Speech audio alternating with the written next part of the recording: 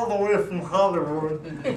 I am going to ask you guys to use a little bit of imagination, and for about the next minute to, I don't know, maybe minute and a half, we are not in a church.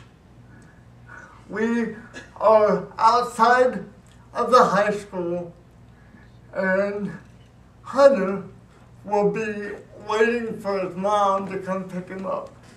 And, well, the rest is history. Oh, but let me say this.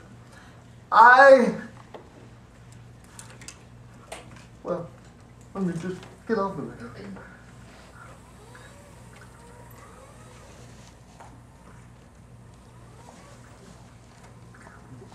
Okay.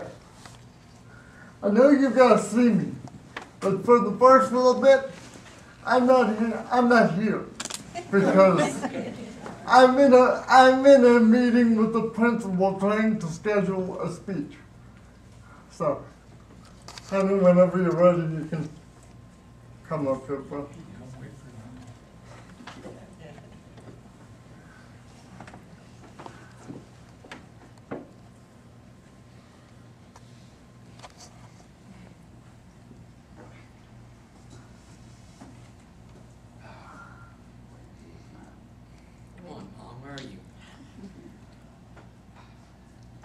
Well, didn't make the baseball team.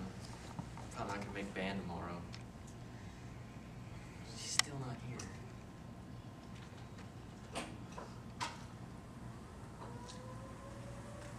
Hey, bro, what's up? Not much. Not much. Well, I was just here talking with the principal, and it looks like I'm going to come speak to school here pretty soon. So I've been busy today, but how was your day? Not so good. Oh, really? What happened? Well, I tried out for the baseball team and I didn't make it. Didn't make it. Well, I know it's hard on you, but just think about it this way. Maybe your light that Christ wants to use you for is not meant to be used on the baseball field. Because you know we serve a God who can shut any door he wants to shut and open any door he wants to open. So don't get frustrated because maybe he shut the opportunities for you with band and baseball so that your talents can be used further on down the road. So I know it's hard, but I know that God, he has an awesome plan for you.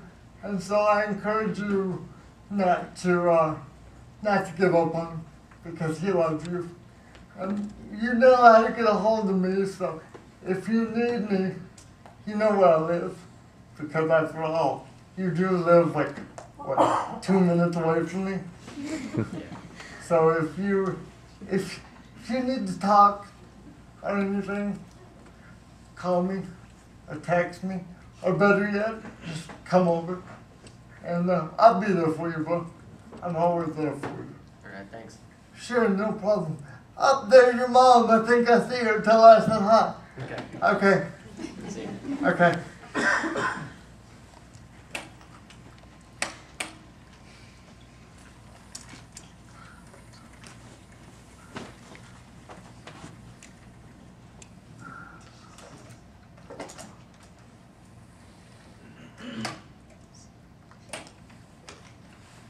When I get asked what kind of quote-unquote legacy I want to leave behind,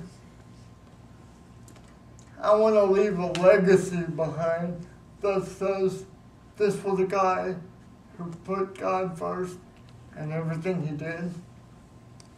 This was a guy who wasn't afraid to show the love of Christ to those around him and to those who impact his life. That's my legacy.